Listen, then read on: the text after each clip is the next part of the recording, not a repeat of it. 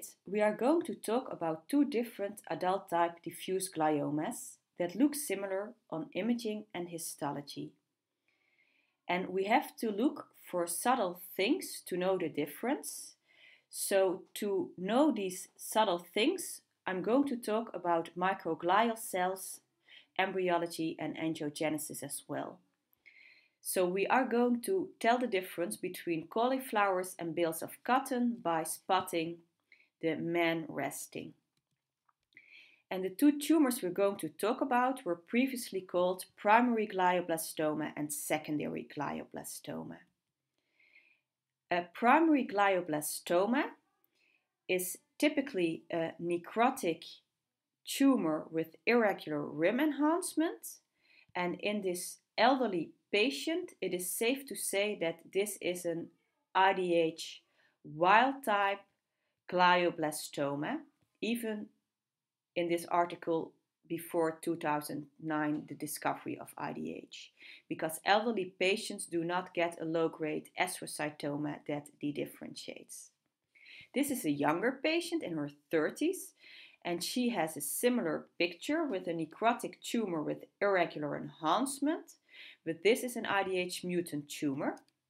And this is another example where you can see that on the cranial slices there is a tumor with little enhancement, so you could call this a lower grade or grade 3 tumor, whereas in the caudal part of the tumor there is irregular enhancement, and this is the dedifferentiated grade 4 part.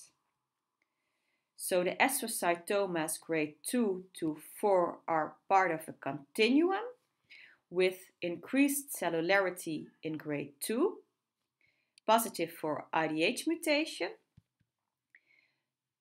nuclear atypia and increased mitosis in grade 3, and in grade 4 you can see necrosis and endothelial proliferation. And this endothelial proliferation and angiogenesis is what is going to tell us the difference between the grade 4 astrocytoma and the glioblastoma. So we're going to go back to the basics, because any tumor cannot become larger than 1 or 2 cubic millimeters if there's no angiogenesis, because then the metabolic demand of the tumor exceeds the possibilities of the tissue. So these new blood vessels are formed with help of white blood cells, and in the brain there are different types of white blood cells or white blood cell-like cells. There are microglial cells originating from the yolk sac, and we already talked about that in the vlog about HIV encephalopathy. And there are macrophages in the blood that can go into the brain parenchyma. And these macrophages and microglial cells were called the Cerberus, so the three-headed dog that guarded the gates of hell, of glioblastoma, in an article in a neuropathological journal from 2021. And I think it's a very good analogy. The microglial cells migrate from the yolk sac into the brain parenchyma, and these are mice models where the microglial cells are green, embryonic day 13, 17, 19 and 20, with the cortical plate that we previously talked about and the ventricular zone below. And these microglial cells regulate the neural precursor cells in the developing cortex, and they even resemble radial glial cells with a similar bipolar shape.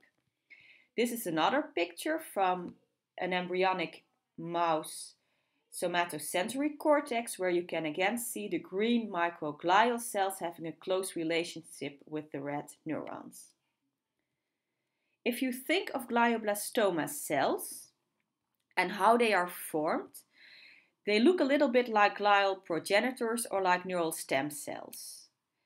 And also on a larger level, it is similar. You have neural stem cells interacting with other glial cells and blood vessels, and you have in a tumor, you have cancer stem cells interacting with the blood vessels and the other glial cells to enable to change their extracellular matrix and microenvironment to spread.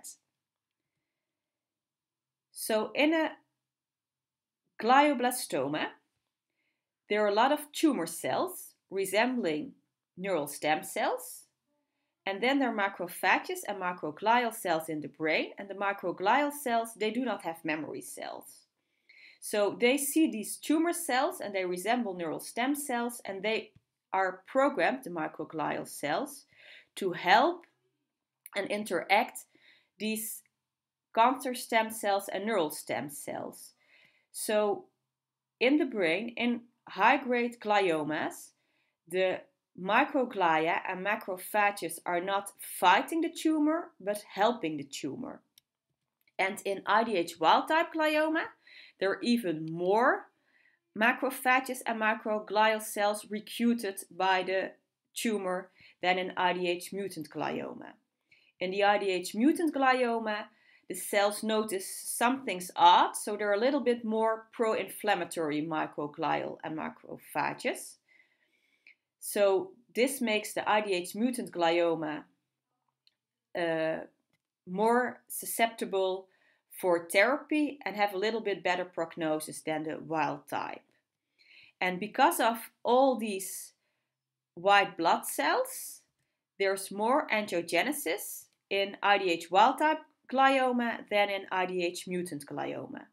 And you can also see that on RCBV images.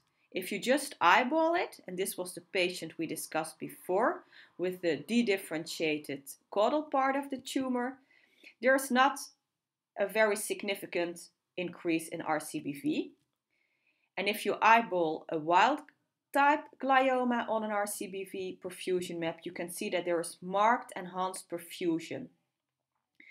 And this has also been demonstrated in a larger cohort of patients with gliomas, and in both the high angiogenic part of the tumor and the low angiogenic part of the tumor, there was a significant difference in RCBV between wild type and mutant tumors.